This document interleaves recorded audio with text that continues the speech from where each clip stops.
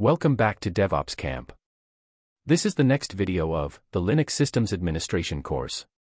In this video, I will show you how to take a snapshot of any running state of the virtual machine and how to restore to a snapshot. Now that we have installed all the package updates, it's better if we can keep the current state saved, in case if something breaks in the VM when we do tests inside it, we can roll back to a stable state. Otherwise, we will have to set up the VM from scratch. For that, VirtualBox provides a powerful feature called Snapshots. We can create a snapshot of any running state of our VM. This is a serious time saver. If you have not watched the video on how to update the packages, click on the above card to view that video. So, to create a snapshot of a running VM, select Machine in the top toolbar, and then click Take Snapshot.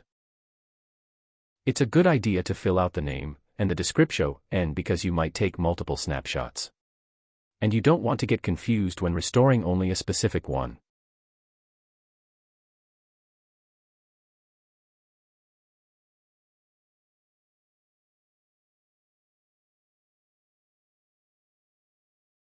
Now, the snapshot of the running state of the VM has created. To view this snapshot, we have to open the VirtualBox Manager. And then select the menu icon on our VM, and click Snapshots. We can see the snapshot have saved here. To restore to a snapshot, our VM needs to be in power off, or saved state. So let's power off our machine first.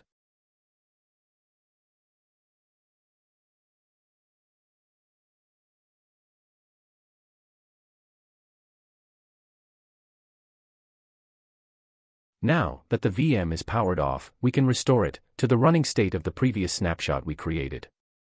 For that, click on the snapshot one, and then click on Restore. We don't need to create a snapshot of the current machine state if we assumed it's in a broken state.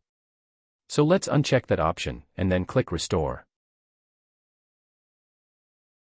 Now, we can start the VM.